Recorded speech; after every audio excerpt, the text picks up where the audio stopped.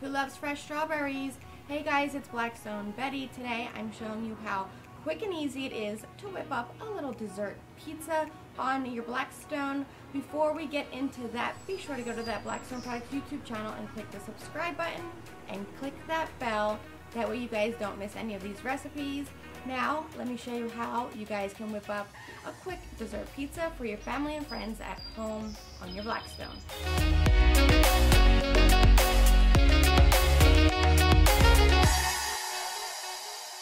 We're going to start this recipe off making a whipped cream cheese topping as if it's the sauce for this dessert pizza. We're using one of my favorite ingredients. It's Baldossio's mascarpone or mascarpone cheese. It is so delicious. It's an Italian cream cheese. It's easy to find in most of your local grocery stores, and you can use it in so many different recipes, which I will be sure to film some of those for you and show you how much I enjoy using this mascarpone cheese so that you guys can start enjoying it at home if you're not already. We'll start off with a large mixing bowl. To that, adding in some of our mascarpone cheese. Now I have a double-sized container, so I only need about half of this. I'm going to add a little bit of pure vanilla extract, sweeten it up a bit with some white sugar, and to thin it out a bit so that I can whip this up, I'm just going to drizzle in a little bit of milk.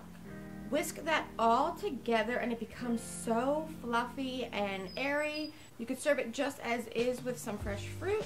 However, today we're going to slice up some fresh strawberries to prepare for this dessert pizza. Now, once they're sliced up, we're going to slide them aside and jump over to a little chocolate sauce we need to make. In a small little pot I have on the Blackstone, I'm adding in 2 tablespoons of butter and 2 big heaping spoonfuls of hazelnut chocolate spread.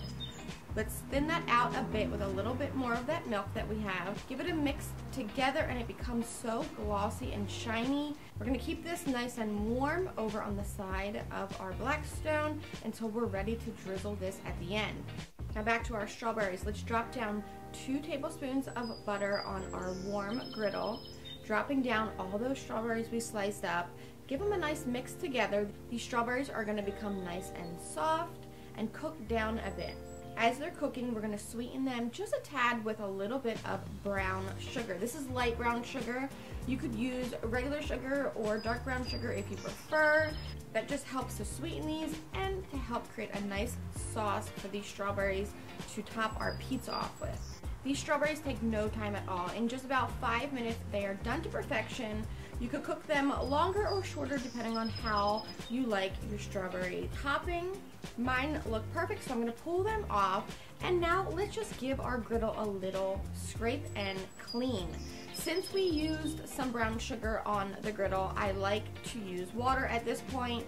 Now I always say don't use water unless absolutely necessary. This would be one of those times because of the fact that we used that brown sugar. So using my favorite tool, the scraper, we're just going to scrape everything off. Let that water steam off that sugar, and our Blackstone is simply back to new. Once it's dried, we're going to drizzle it down with a little bit of oil. Now our stone fire pizza crust. You guys know I love using stone fire crust for all things on the Blackstone. We started off upside down, that way we can warm the top of our pizza crust since we are making a pizza on a griddle, which is not traditional, but it works absolutely perfect when you do it the right way. Once the top of that pizza is nice and crispy, we're going to flip it over, and now I'm going to sweeten this pizza crust with some white sugar, some cinnamon, and some brown sugar. Now this in itself tastes just like fried dough. I absolutely love it. You could go and top it off with any kind of sweet toppings you like. As soon as the bottom of our pizza crust is to my liking, which would mean no flop. I like a pizza that's not floppy. I like it nice and crunchy. We're going to pull this off and get ready to load it up with our toppings. We have our beautiful whipped mascarpone cheese. We're going to spread that all around this pizza. Any extra mascarpone mixture you have, you could stick in your refrigerator. It's fabulous on bagels, or like I said, serve it up with some fresh fruit or cookies. Once that mascarpone is completely covered around that pizza, let's grab our strawberries that we cooked down and just put them all around this pizza. It's already looking beautiful. This is one of me and my daughter's absolute favorite treats. It's so easy, so simple, and you can make a bunch of these if you had a large crowd. Time to garnish the pizza. I love pairing fresh strawberries with a fresh herb like basil or mint. Today we're going with mint leaves that we just chiffonade. Sprinkle these all over the pizza. Now it's time to grab that beautiful glossy hazelnut chocolate sauce that we made, drizzle it all over this pizza. Look how simple and fast that dessert pizza was to make. This thing is one of our favorite little treats. I hope you guys go try it or you zhuzh it up in your own way, adding your own touch to it. Be sure to post those pictures. And don't forget to go to that Blackstone Products YouTube channel. Until next time, I'm Blackstone Betty.